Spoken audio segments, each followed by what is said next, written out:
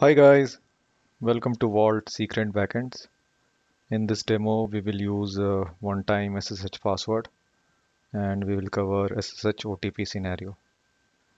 Okay, so for a prerequisite, what we need to do is we need to download Vault SSH helper from the hashicorp JIT website version 0.1.2. Once we have this set up, we are going to execute this list of command to perform this demo.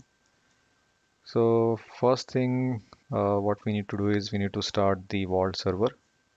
Once we start the vault server, it will go to the sealed state. Next step is to unseal the vault. So unsealing can be done using 3 unseal key. Okay, export the vault address and then issue the vault unseal command. Okay, you can see sealed is true here. Sealed is true. So when we put the third key, vault will go to the unsealed state.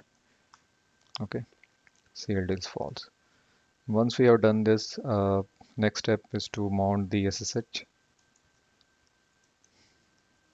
Okay, you can see the SSH is successfully mounted, and then we need to write the on this mount the key OTP and what the user unit and which CIDR we are using to use. Okay, so data is completely written on this mount role OTP key role. So this is going to issue a vault OTP password and all. Okay. Next step, we need to configure our PAMD configuration. So on PAMD, make sure you committed out all this unnecessary auth stuff and add the uh, vault SSH helper. Okay. You can see this new PAM is requesting vault SSH helper, which is I have downloaded, and it is using this configuration file. For demo, I'm running in the dev mode and we are logging into the vault SSH. Okay. Next step, we need to configure our SST daemon. On this daemon, challenge response authentication to yes. Use spam is going to be yes, and password authentication is going to no. So once we have done this, we need to start the SST and let's create our first OTP. To create our first OTP, use the vault write stuff. You can see this a new OTP is given. Okay.